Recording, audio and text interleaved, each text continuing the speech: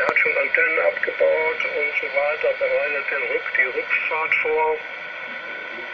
Und Dienstagmorgen in aller Frühe ist hängen im Schacht, ne? Da sitzen sie im Auto. Ja, klar, nach Hause. Ja. Und dann Dienstagnachmittag sind die dann da.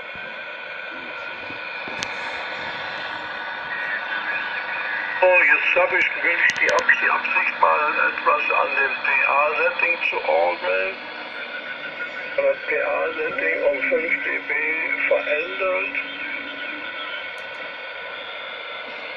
Und das haben wir jetzt auch getan. 2, 3, 4, 5, Digga 5 dB jetzt mit anderen PA-Setting. Dann macht sich das in irgendeiner Form für irgendjemand negativ bemerkbar. Keine Ahnung, PA-Setting, also PA-Setting ist Leistung, meinst du? Na klar, ich habe das PA-Setting 5 dB rausgenommen. Ne? Gibt natürlich dann hier ein bisschen andere Zahlen. Ja, ich denke mal, also dann geht es erst mit der 5 dB hoch, ne? Da gehe ich mal von aus, ja. Ja, aber ohne negative Folgen, das war so die Frage dabei. Ich nehme an, dass es keinerlei negative Folgen gibt, oder doch? Gibt es was? Nee, das nicht, ne? Nur die Modulation, ne? Für mich, das ist eine Modulation, mit der ganz normal nicht hier funken, ne? Also, wenn, musste das Miking noch ein bisschen zurücknehmen, ne? Das ist schon übersteuert. Für ganz bestimmte Anwendungen ist das vielleicht gewollt, aber nicht für selten.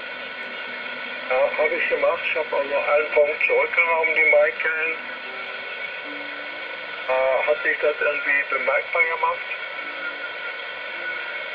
Ja, ich würde noch einen zurücknehmen. Ich denke mal, da bist du immer noch gut ausgesteuert, weil, ich sag mal, das soll ja auch, darf ja noch nicht verzerrt wirken, ne? Das wirkt dann schon verzerrt. Ja, nee, verzerrt, habe ich ja kein Interesse dran. Da sind jetzt 2 dB weniger Mic-Gain. Und das hat aber auf den Output keinen Einfluss. Nee, 50,9, Johannes. Also das war nicht die Frage, es ging um die Frage der Qualität. Ne? Das wird betraut werden, das ist klar. Ja, ich sehe so, wie Arno sagt, kann der Schlamm zurück. Ja.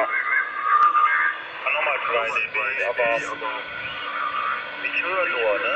Wir haben dieses AFC-Comp, da kannst du dich 100%ig drauf verlassen. AFC was? AFC-Comp, ne? Sobald der ausschlägt, hast du im Peak volle Ausgangsleistung. Ne? Wenn du da drüber gehst, kann man das machen. Aber ich sag mal, ab 3 dB hört man es dann auch. Okay, also der ALC kommt, diese Digitalanzeige schlägt aus bis 3. Also kann ich dann noch eins zurücknehmen, ne? Naja, genau, da würde ich, also ich höre immer noch, ich hätte gedacht, bei 3 hört man es nicht mehr. Dann nehmen wir noch mal einen zurück. Ja. Und natürlich gleiche Sprechweise, ne? Nicht laut ins Mikrofon sprechen. Aber nehmen wir noch mal einen zurück, vielleicht bleibst du dann bei 2,2, dann geht's wohl, dann ist so, sagen wir mal, das Maximum. Okay, habe ich gemacht. Und dann schlägt er aus auf 1,8, je nachdem wie ich rede, auch auf, ja, ich habe schon die 3 gesehen, also könnte ich noch eins zurückgehen.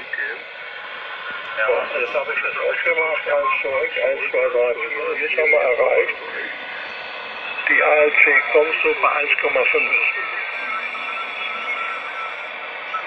Ja, dann lass das mal so stehen.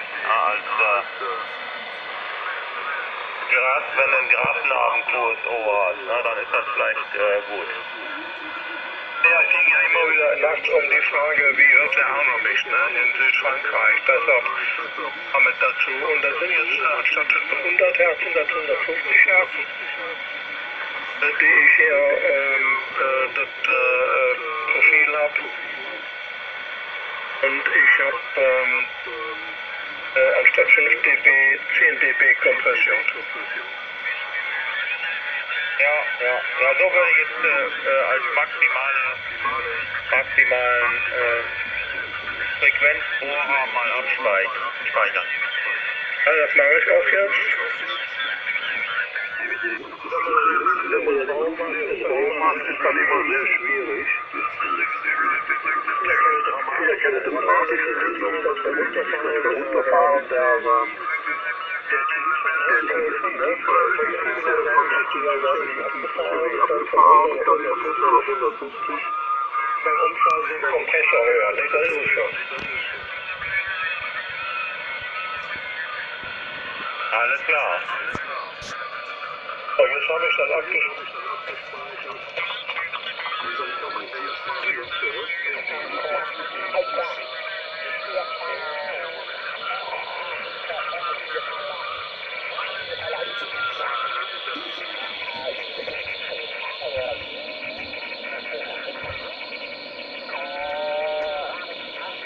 Korte typo, ja, moet kunnen.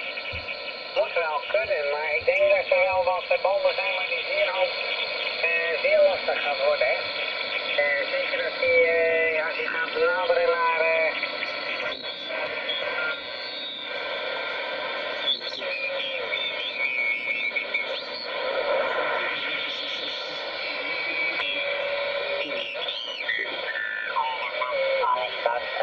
was ich eigentlich wollte, sondern meinen ganzen Kleinkram. Und jetzt habe ich 3 Tische für Dortmund bestellt und habe in Hannover eigentlich schon alles verkauft. Ich habe heute mit dem eisernen Besen gefegt und habe die Kisten schon wieder gefüllt. Hier ist nur Hallo Falco.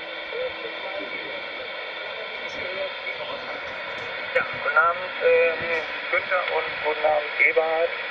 Ja, Dienstag habe ich hier umsonst gehört und gerufen, da war keiner da. Und für Freitag hatte ich mich entschuldigt. Ja, ich weiß gar nicht, was Dienstag war, da, warte mal, Dienstag war, ja,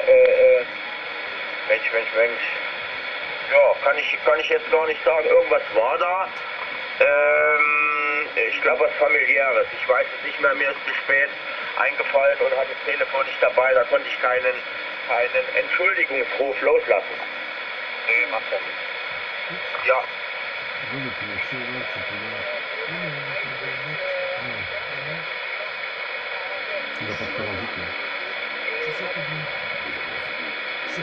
Du hattest mir auch mal eine Mail geschickt, dass mit Thomas deinem Telefon irgendwas nicht in Ordnung ist. Hast du das wieder gelegt oder weißt du da Näheres?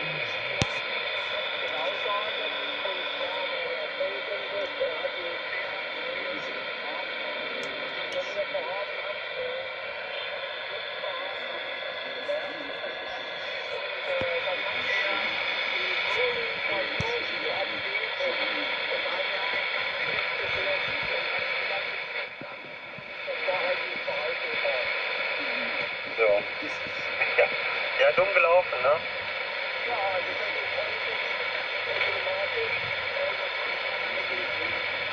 Nee, in der Tat. Und im Ausland schon mal gar nicht.